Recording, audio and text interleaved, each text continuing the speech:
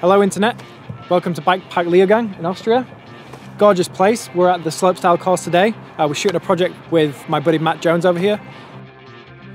It's a pretty special project. It's something I've had in the works for 2 years now. And yeah, we're going to be mounting a flash on a drone and lighting from the sky.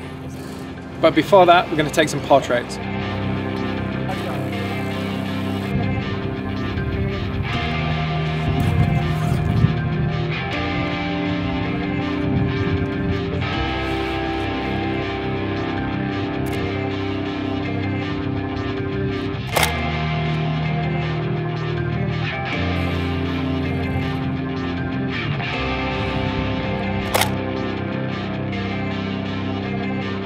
And now onto the main event. The motivation with this project is that when normally shooting slopestyle, the distances are usually so great that to shoot it with flash is just kind of impossible. So in my work, I really like the light to be motivated in that it really fits in the scene. It doesn't look super flashed, like super fake.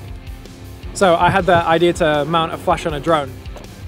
I really wanted to take it to its logical extreme, so I'm going to be using a studio style strobe today, the Elinchrom ELB 400. It's super compact, it's super lightweight, and it's perfect for what we're doing. With these two things together, we're going to be able to put this 425 watt-seconds of power anywhere we want in 3D space.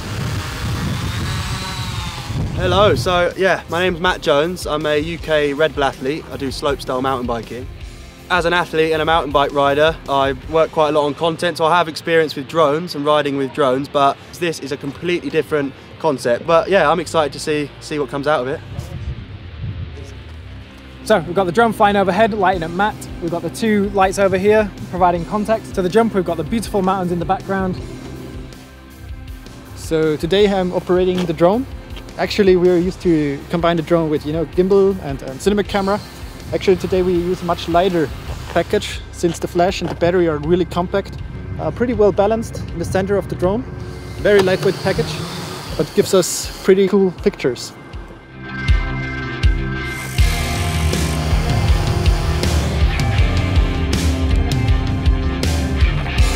So the ELB 400 is the perfect light for this job.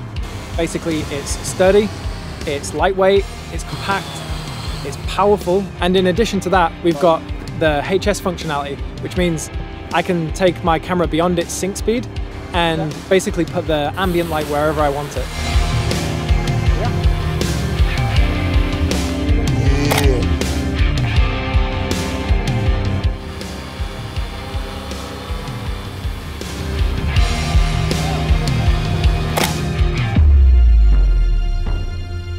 Hey, so that's a wrap here in Leogang, end of the shooting day. A lot of planning went into this and it all paid off actually. The ELBs performed flawlessly.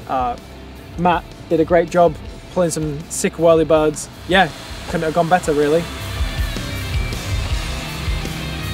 Big thanks to everyone for supporting my project. I really want to thank Elinchrom, F-Stop Gear, the guys at Red Bull Photography, and especially the guys at Bike Park Leogang.